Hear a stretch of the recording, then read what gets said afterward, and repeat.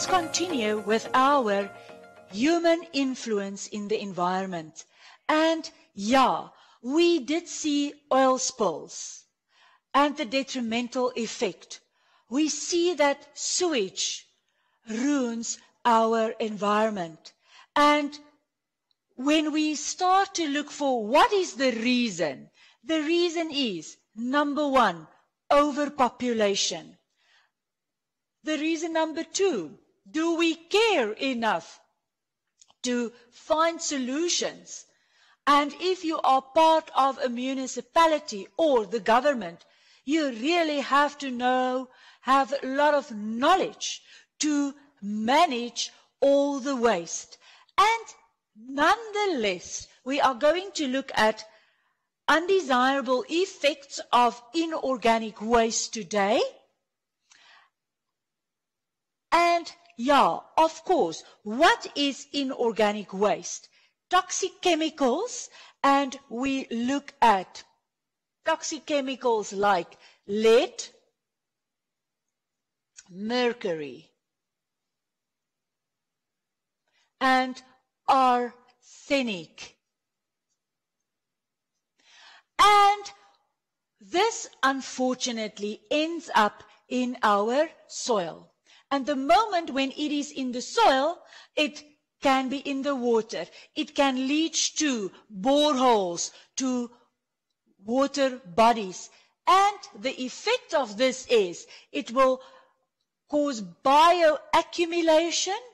It will increase in concentration in an organism. And when that organism is being eaten and we have moving down a food chain, eventually we have biomagnification in the food chain. And it leads to various health problems, which we will discuss now as we continue to all the different waste that we can find. If we look at toxic soup of hazardous waste, heavy metals, solvents, organic chemicals, municipal waste, inorganic waste, pesticides, paints and oil waste that we just rinse under our taps, sludges. About 300 to 700 million tons per year. Where must it be changed and getting disposed of? 90% is wastewater, which is diluted, but it contains enough material. Grade 12, lots of waste produced. Now, radiation and toxic waste. What can we do with the radiation and toxic waste? Yes, we can bury it in soil. We can do that. We can make a deep grave and we can put it in there. Or what about our lovely, huge, unused Namib Desert? There are many countries that offered us lots of money because we have this vast areas of only sand and sand and sand. It's not important. Nothing can live there. No, we know that we have a rich ecosystem. We know that we need the Namib Desert because it's bringing in a lot of money for our country by tourism. It is a place where we see as our place to camp, to relax.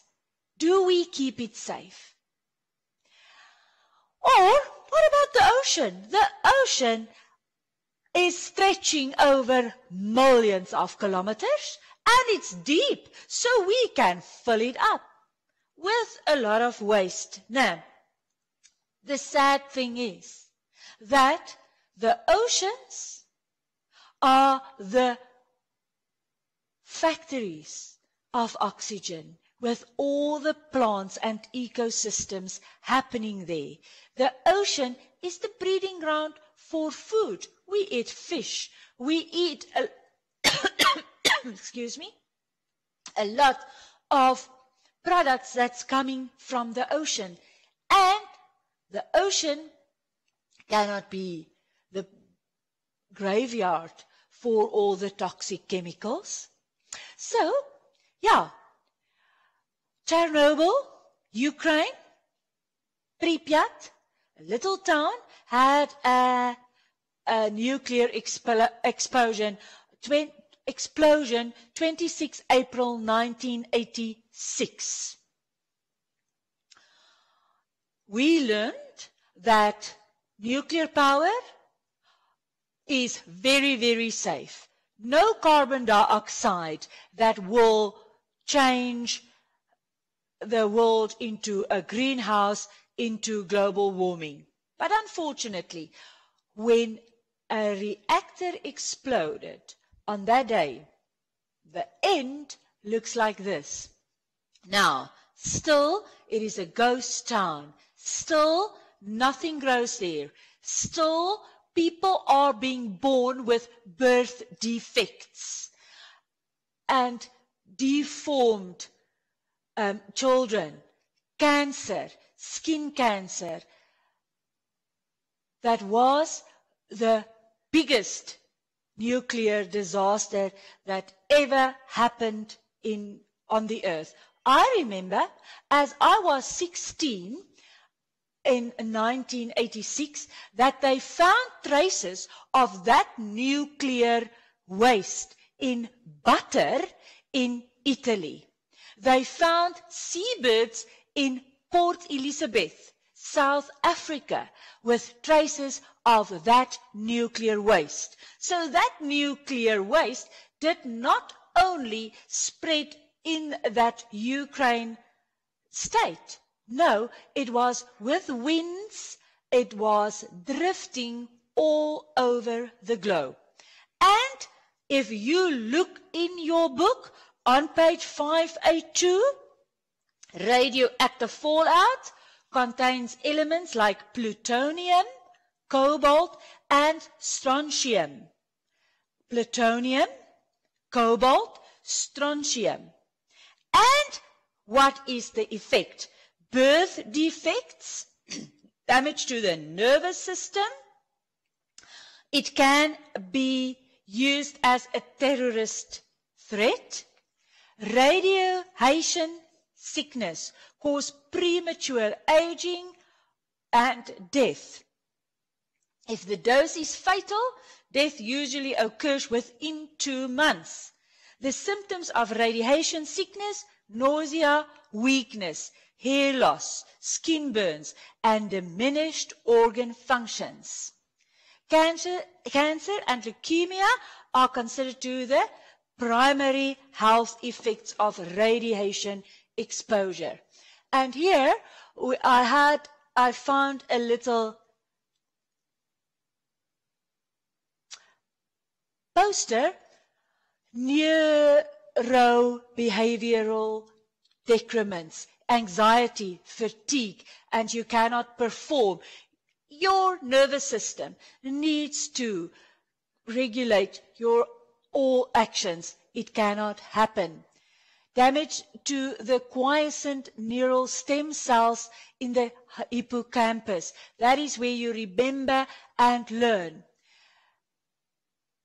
Circulatory system, nausea and vomiting, and then of course gonads, your ovaries and your testes. They will have a lot of mutations in them, and all your children and offspring will have deformities. Change in the bone and muscle system, skin burns, eye cataracts. There's a lot of huge problems. Then we look at non-biodegradable plastics. All those plastic bags, the ocean, the sidewalks, the road from Otjiwarongo to Windhoek. What a sad sight. But it does not look, well, But is that the biggest thing? Yes, unfortunately not the biggest thing. Because plastics are making havoc in the marine life. We all know pictures where the marine animals think it is their food, they eat it, they cannot digest it, and they die. It becomes a trap. Now, like this poor seal is trapped in a fishing net, in fishing lines. They cannot get loose, they get weak, and they die. And the ocean's end full of plastics is not nice, and it sure does not smell so nice. Now, and then they are floating all over the ocean, and this floating eventually clog the waterways, spoil the landscapes, block drains, and it end up all over our place. Here we see a photo of, this was around this tortoise when it was a very young one, and as it grew, it deformed the poor tortoise. Now, by non-biodegradable plastics, the effect on the environment. Litter, once used, plastic bags go into landfills or rubbish tips. They eventually find their ways into waterways, park benches, and streets. And when they are burned, they release toxic fumes into the air that cause respiratory illnesses. Animals, 100,000 animals, dolphins, turtles, whales, penguins, are killed every year due to plastic bags, and we can include fishing nets. Animals ingest plastic bags and die. After the death and decomposition of the animal, the plastic stays intact and stays around for the next victim to fall to it. Petroleum is required to produce all these plastic bags, and it is a non-renewable resource. So, we are now using petroleum, and it is getting more expensive every day. We know that we tried, we are buying our plastic bags, and I wonder if we will see any change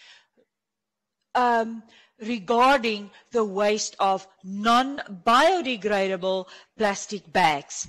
I would love you to look on page 583 and just make sure that you know enough examples of how dangerous non-biodegradable plastic bags are for our environment. Now, grade 12, this brings us to the end of this chapter. It is a fairly easy chapter because this is important things that you can just know by yourself. But take care, when you are under pressure in an exam situation, you will not just have it. So please read carefully and make yourself question heading of the syllabus with a few bullet points that you know. What does it mean? Why do we call it non-biodegradable? Know the meaning of the terms. Terms that I really want you to know is eutrophication. Please make a list. Eutrophication, bioaccumulation, biomagnification. What is the meaning of sewage? The meaning of radiation. The meaning of non-biodegradable. And see that you can see how that will influence the environment. Always try to get back to an ecosystem with its food chains. And our last chapter, which we will start very soon, will help us then to see how can we contribute to save our planet. Now you have your exam questions to finish, and make sure that you repeat enough to answer your exam questions. Thank you very much.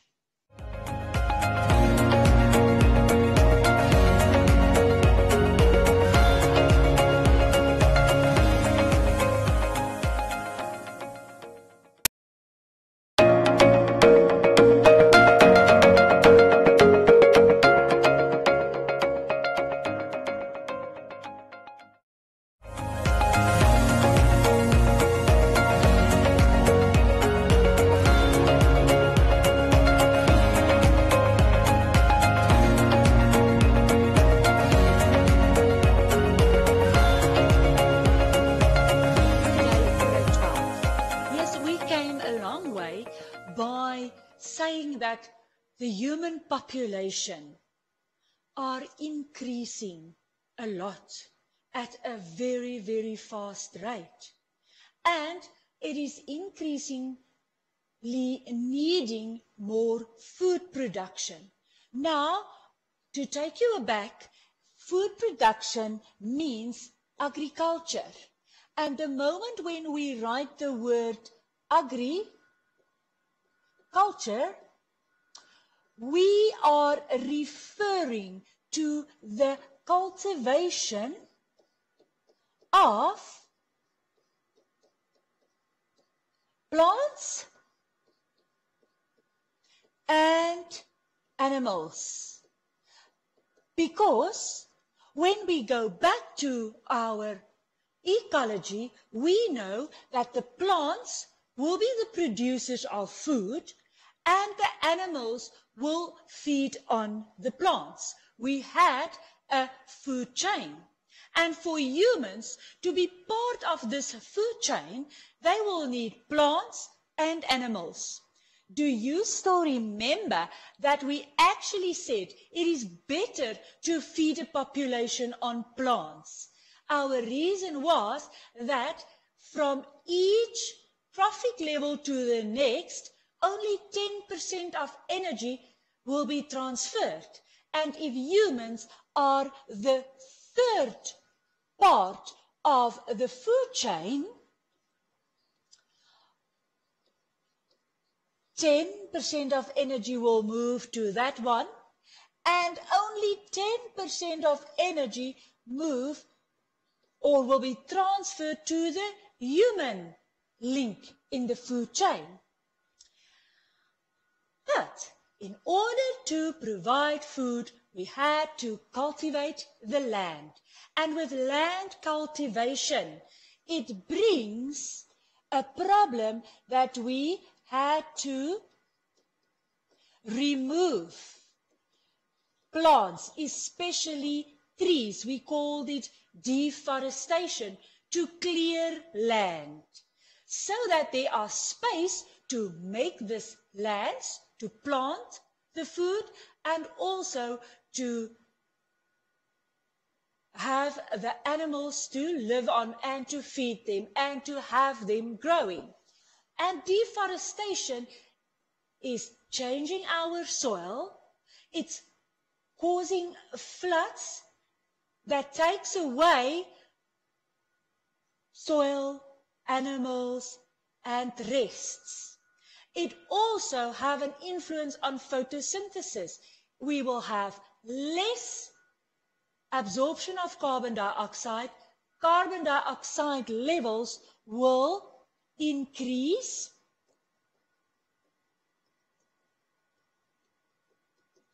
Photosynthesis will be less. And that means less carbon dioxide to make food.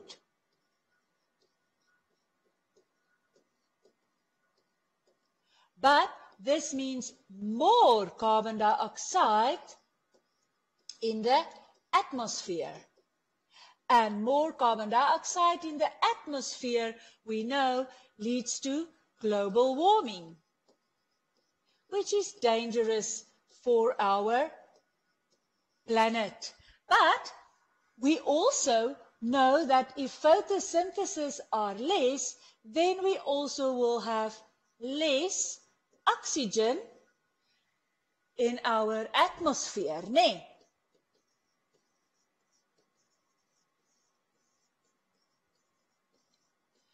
And that means less respiration. And the last one, of course, if there are not plants, there are lower rates of transpiration. And that will transpiration, and that will influence the water cycle, né? Less rain. So deforestation was really a problem to us. And we also looked at, the last one was where we looked at eutrophication due to the damage that can be done by fertilizers. Fertilizers much needed to have high produce of vegetables and fruits. And unfortunately, it will have a eutrophication where the water bodies will die. So we rather look at alternatives for fertilizers. Now, we also will need pesticides,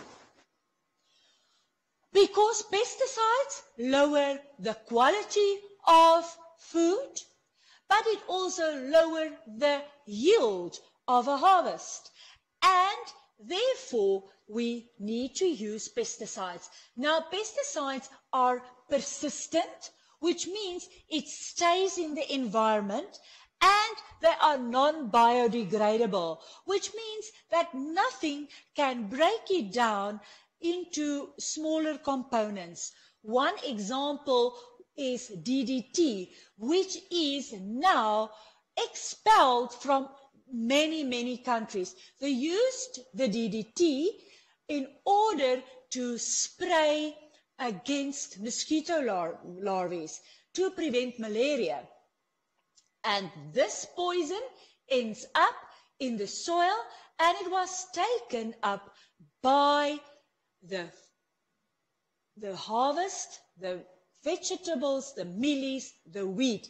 And now it has dangerously high levels in the body of the organisms in that ecosystem. Now, sadly, if that poison is soluble in oil and fat, it will be stored and it will accumulate. So we say that poison accumulates in an organism, bioaccumulation, when it is being stored in a live body. Now we can think that if we have a little fish in a pond,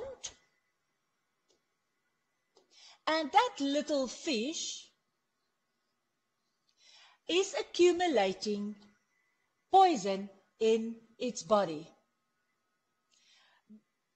Now, the next fish, that is the next part of the food chain, will eat a few of those little fish, and you can see that that accumulation is much more in his body.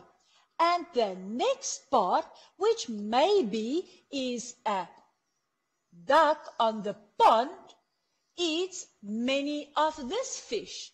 And again, there we see if she ate 3 of the blue fish, she has 1, 2, 3, 4, 5, 6, 7, 8, 9 times the amount of poison in her body.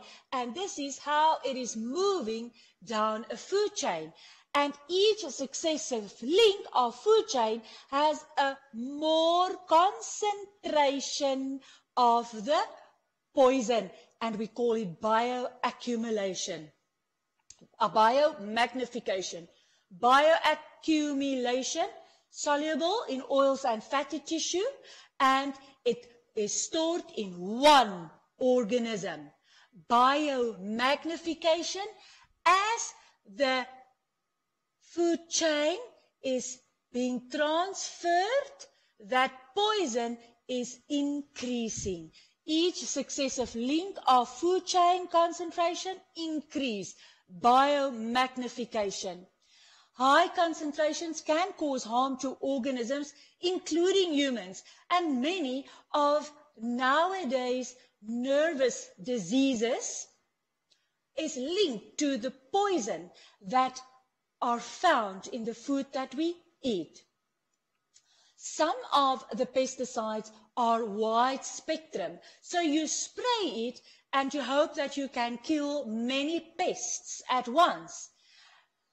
It means they are non-specific, and sadly, they will also kill the pollinators.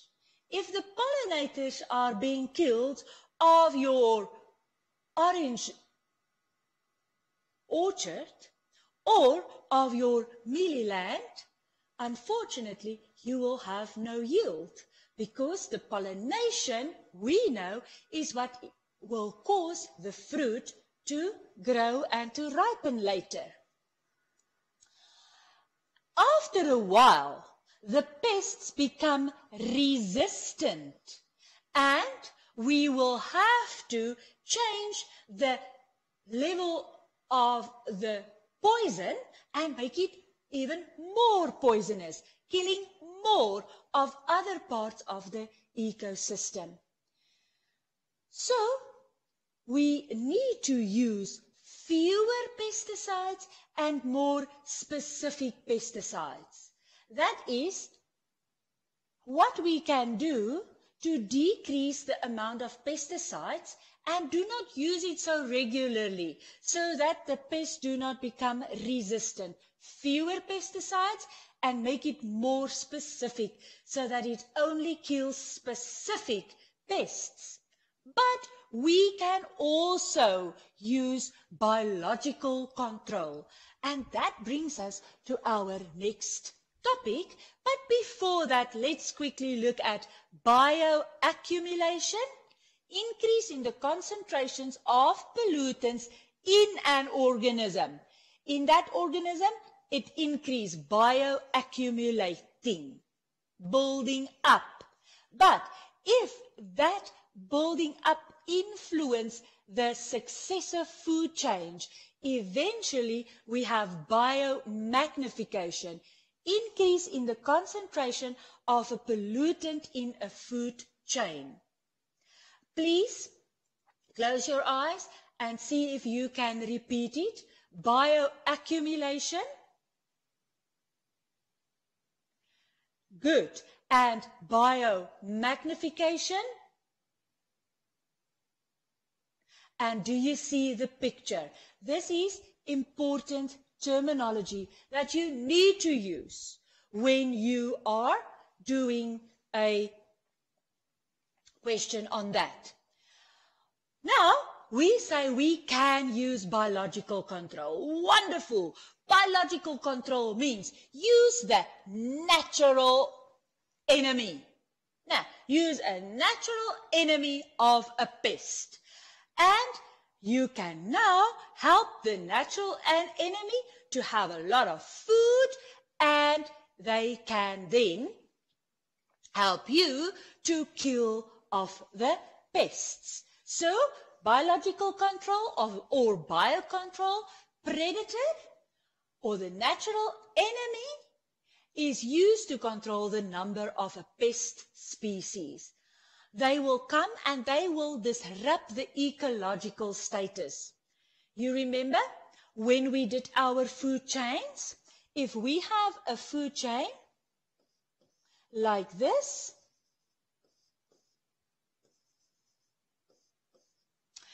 And we have the pest right here. What will happen is, this is the natural enemy, and it will kill off the pest. What will happen to the producer? The producer will have increased productivity. You agree? And this one, the numbers will become less. If this numbers is going to become less, for a while, they will increase, and then they will decrease. Wonderful. Now, we will say, because the pests are being killed. What happens then to the natural enemy? So, biological control is a very good way of getting rid of the pest without using toxic chemicals. But be very careful. If you are using a natural animal which becomes the enemy, and this one is not having any enemies itself. This one do not have any enemies. This one, the natural enemy, may become the pest, or they will naturally become lower in numbers if they cannot find another food source. Good. So they disrupt the ecological status. Many times they can only fight on the breeding cycle, like a fish in a pond that eats the mosquito larvae. They help to slower the breeding cycle. But eventually they will reduce the number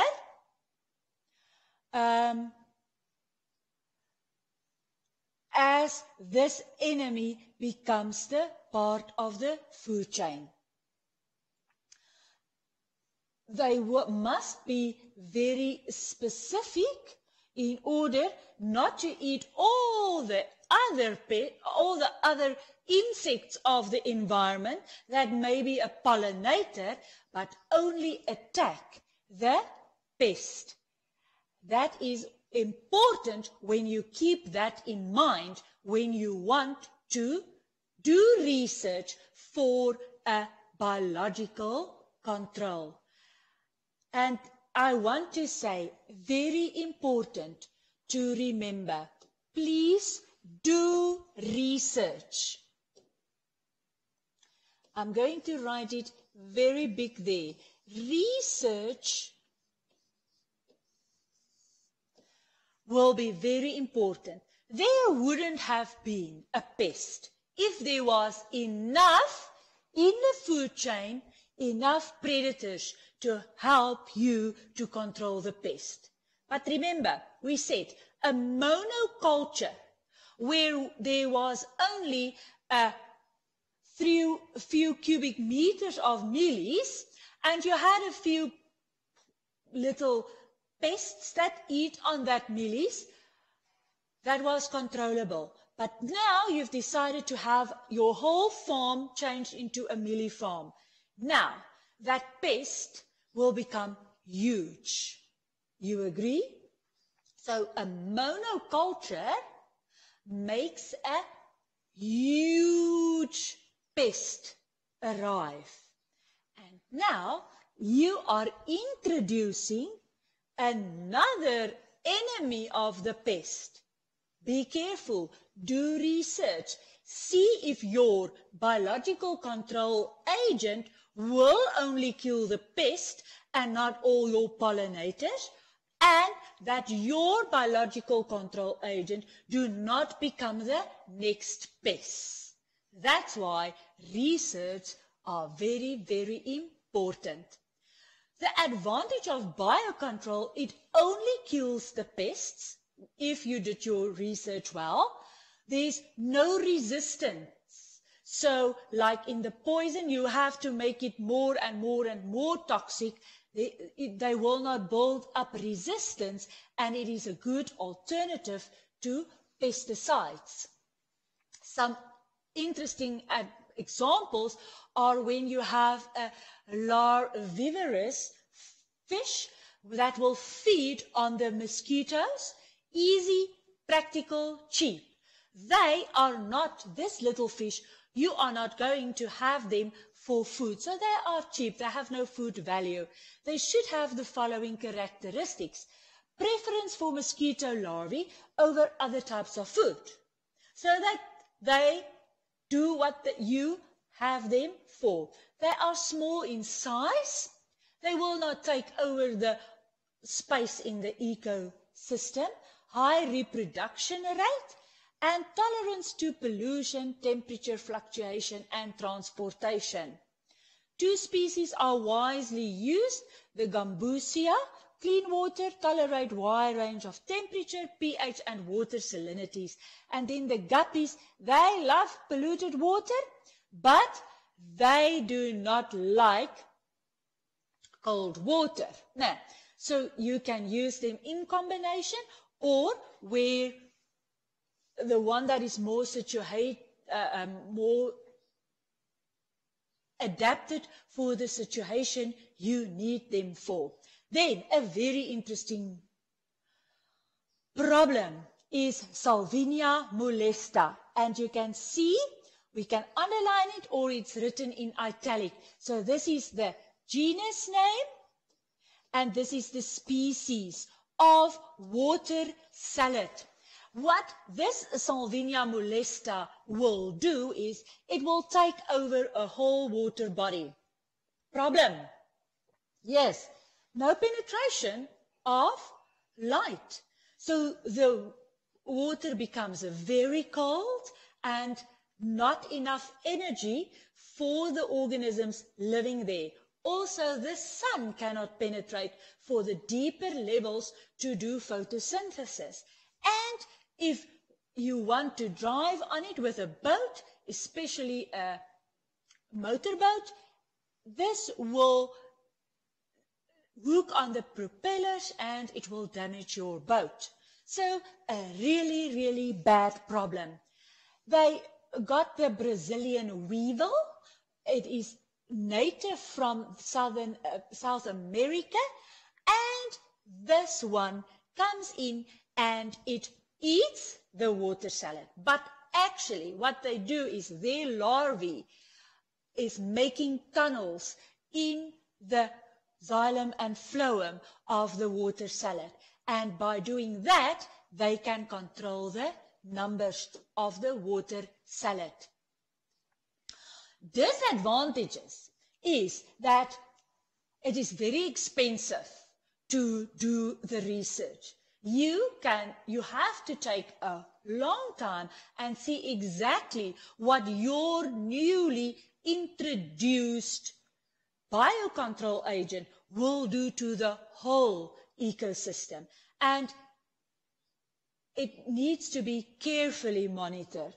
So the control can become a pest. And that happened where they had a problem with this beetles, the cane beetles on the sugar cane in Australia. In other countries, they used this cane toad and it worked wonderfully. But unfortunately, when they introduced this huge toads, they could not reach the beetles on the specific sugar cane in Australia. And they started to thrive there, which means this huge toad started to eat other parts of the ecosystem. And it was not a success. It actually had a huge influence to change the natural ecosystem. Grade 12, in order to cultivate and grow food, we always will need water. And if you have huge lands, and especially in a dry country like ours, we need to irrigate. We need to have huge water bodies or pipelines that can bring the water to the lands. And there we have different types of spraying equipment to help us to irrigate the land. It is necessary to provide food. It is also not possible for photosynthesis to take place if there is not enough water. We know how important water is for the growth of any organism because it is so important in cooling down. It is important in all the metabolic processes. Water is important in transporting even inside a plant, and therefore irrigation are so important. When we look at over-irrigation, it means that in order to make sure that you are in the lead of production, you think that you can just give enough and more than enough water. Unfortunately, that causes soil erosion because with huge loads of water, a stream will develop and the top layer of your soil where your microorganisms live and do their important job to decompose and recycle the nutrients, that top layer will be removed. And the deeper layers with not that amount of nutrients will be on the top. Your soil can also become waterlogged, which means that there are so much water that is attached to the water molecules and there are no oxygen, and then the roots can also not continuing with absorbing the water. Salinization happens when that pools of water on your soil starts to evaporate. But remember, in that soil was different mineral salts. And what happens when I have mineral salts in water and I have evaporation? The salt will stay behind. And that causes a hard crust of salts on your topsoil. Immediately, it changed the ecosystem of that particular soil. It will damage soil life. It will make the soil very salty. And what do we know about having a plant put in salt, a plant cell? The water inside the plant cell will move out due to osmosis. Excellent, grade 12s. I hear you know what you are talking about. And now this salty soil removes water from your crops rather than provide water due to the over-irrigation that you did. The crops cannot tolerate these high levels, especially due to exosmosis of water. And then, very expensive. Even if you think a farmer, they've got water, they do pay for their water. If you have to put on huge machinery and pumps and thick pipelines, that is very expensive, and you do not want to waste the water. And that brings us to then an unsustainable use of water. It means that this resource of water, which is so scarce during many parts of our year, it is not sustainable. There will be a day that all the water can be depleted and the farmer needs to wait for a next rainy season, which we are also not very sure of always. And that will bring me to the end of our whole discussion on how agriculture is important to grow food. But with this agriculture, to provide enough food, we really have a few problems. You remember, we deforest the land, taking away trees, increasing carbon dioxide, decreasing oxygen, deplete soil. Then we need to use fertilizer in order to have higher yields. We need to use pesticides in order to prevent the pests eating up our crops and harvest. And then even with giving water, the influence that a human has on the land is scary. And if we are only a few farming sustainably, wonderful. But now the numbers increase, poverty increase. We need to make more money in order to stay alive, in order to feed all the poor people. And that brings huge problems to our beautiful planet, the Earth. And remember what Chief Seattle said? We are merely a string in the web of life, not the life itself. We need to become part of the system and help with the answers and the solutions. Thank you, Grade 12. In Australia. And with that, I just want to conclude today so that you can do your worksheets. Enjoy. Take care, Grade 12.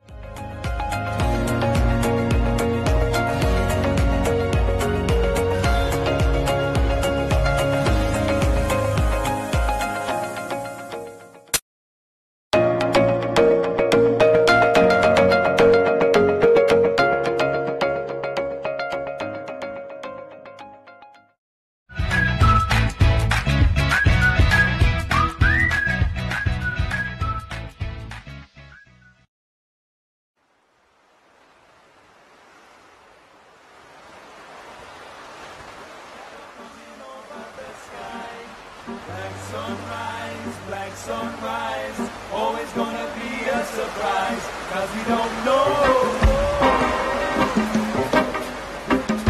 the way it's going to go,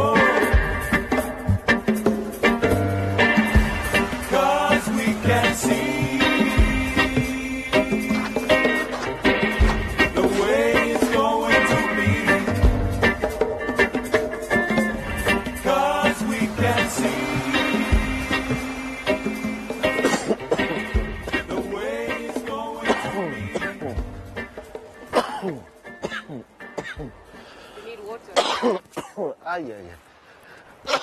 We're talking about COVID.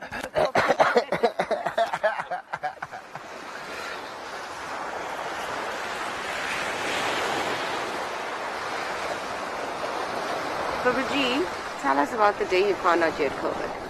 The day I found out I have COVID. Just a typical day. I didn't understand how I got COVID. Because I was always covered, I was always with my hand sanitizer. It came with my wife. And that whole day, I was thinking, what's gonna happen to me? I'm gonna survive. My kids, I was losing my tasting, smelling. There were some days I will test my taste buds and put like 4 or 5 chilies in my coffee. No ways. I didn't taste it. So did you also lose your appetite in the process? It was very funny. In the first week, no, I was chowing. I was chowing like I will wake up like midnight and make for me something. But after the first week, then the appetite was gone. When you go to bed, your body is also automatically switching off.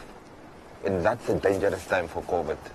It's like glass pinching you, cutting you inside your lungs. Then the heart was pumping like rabbit pumps. You are losing a lot of fluids at night. Is that through fever or what? Yeah, it's through fever. So have you experienced any side effects from having contracted COVID-19? No, not yet. Maybe it's still coming, but not yet. And your wife? She was complaining about light head. It's an annoying headache. It's light, but it's annoying. So So basically, you didn't take any prescribed medicine from the doctor to recover from COVID? No, I didn't. The only thing I was using is desperate for my blood not to clot. Because for some people, when your lungs are really, really infected, your blood will start to clot from the lungs, close all the airways. That's where we are passing. I'm smoking cigarette, and when you were a smoker and COVID in your lungs now. So then after you found out, you both found out you had COVID, what did you guys do to protect the kids? The kids move out from the house. The Buddhists will come, then we'll collect everything for them and just put for them outside. When they came, just grab the food and go. So what was the biggest battle for you? Was it mental or physical? Mentally. Mentally was the biggest battle.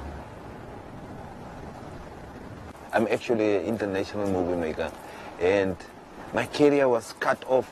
I couldn't put bread on the table. There were some days you have one meal for the day and went to bed. And that was hitting me in my mind. What if Blessing gets corona now? Where am I gonna go? Who can I help? There were also some people depend on us in the rural areas. We couldn't help them. My future was black, dark, dark, dark. I couldn't even see that small light at the end of the tunnel. One day, my daughter decided, now I want to see my father today. And I just told her, yeah, she can come. The first words was, Daddy, I was praying for you yesterday night. Don't worry, Corona will go back soon. And I was asking, from where? From Namibia? She said, no, not from Namibia, from you. And you are not looking good. And she was actually heartbroken. Until today, she hates Corona. From there, then I was like, oh, okay. If the smallest one is saying this, why am I not picking me up self and do the right thing and get rid of this thing? That's where I started to run, to practice, coming to my quiet place. And actually, the main thing that broke my heart during that time was there was no one. The time of COVID, there was no one. So can you tell us where we are right now? We are at my silent place. I call this place my silent place. I will come here when the COVID is hitting me like 120%. Looking at the ocean, then you will hear voices like, no, you don't belong here. Today you don't belong here. Get up and go home. Some days they will nurse you like, no, you will survive. Your future is a bright future. You must not give up now. Think about your kids. Think about the people around you. Even the wind will do that. Actually, you must meditate. The thing of COVID is, looks like COVID is afraid of the warmness and is friends with the coldness. So the whole time you are baking in the sun, it helps a lot. So is that what you did? Yeah, I did. I will do that twice a day. This was supposed to be a golden year for me, a very, very good golden year for me. But then COVID decided, no, this is not going to be your golden year. Everything was cancelled. We, the filmmakers, this year, from the international shoots, lost lot of money. You've lost 3 family members? Is it all due to COVID? No, not all due to COVID. First one, my sister. She was very close to me. She contracted COVID April, and she was in ICU for 3 months. The COVID damaged her lungs, and at the stage her lungs collapsed and she couldn't breathe without the machines. Her kidneys failed. Her liver has failed. COVID is real. First of all, COVID is real. It's not a joke. Most of the people, they fall away from COVID regulations. Still early to fall away from COVID regulations. We must still go in line with those COVID regulations.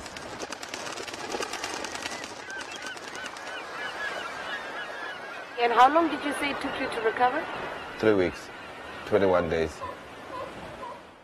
What must somebody do to change your mind from that negative perspective to that positive? COVID, no job, it's very dangerous.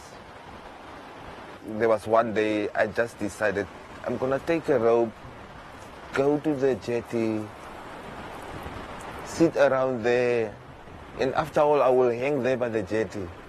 The time I arrived here there was no wind, out of nowhere, the ocean was like angry, and it started to get cold, and I was like, but it was just nice weather. Then I sat down. Then the universe will talk with you, the wind, the sun, the ocean. That's the main thing of COVID. If you don't save yourself, no one will save you. And we must always appreciate what we have around us.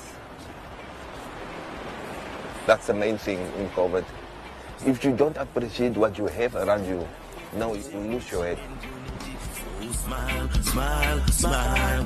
When you walk with me, I just want you to smile, smile. My industry and what I've done with my hands in Namibia, it's going all over the world, and here you are, Papa G, you want to quit? Now, I'm excited for 2021. It's not gonna be the same like 2020 now. I'm back in the groove.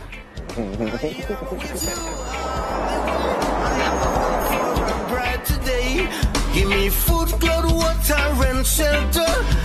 Nothing else, no matter. You're my moonlight in my oven. Let all my sins be forgiven.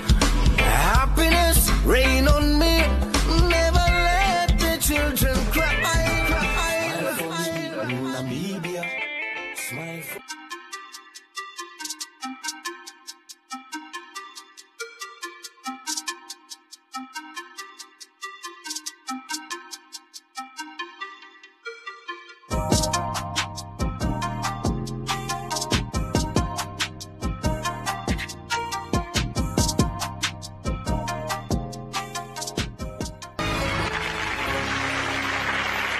Joseph Parkman was in and out of prison, dealing and doing drugs. Then a drug deal went wrong. Joseph was robbed, handcuffed, and scared straight out of the business.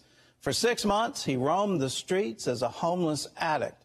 Then one night, in a baseball dugout, Joseph met a stranger who totally changed his life. I stand in awe of the power of the God who's our creator. And Terry and I sit here on this program, and the Lord speaks to us, and it's the word of knowledge. It's one of the manifestations of the Holy Spirit. Something not always godly. Not always, that's right. That's right. Well, there's a lot of negative voices out there, as we know. Yes, there are. And so how do you know when it's God saying, Perry, I want to speak this to you right now? And sometimes you don't know. And I think you pray over it and you think about it. And sometimes you just, a lot of times I'll just envision, as you and I are talking here today, I may envision that I'm here talking with God. And how am I supposed to address this issue? Okay? Realize Jesus is the same yesterday, today, and forever. He is the same for you right now. So let's pray. Let's call on his name and let him do the rest for you. Let's pray.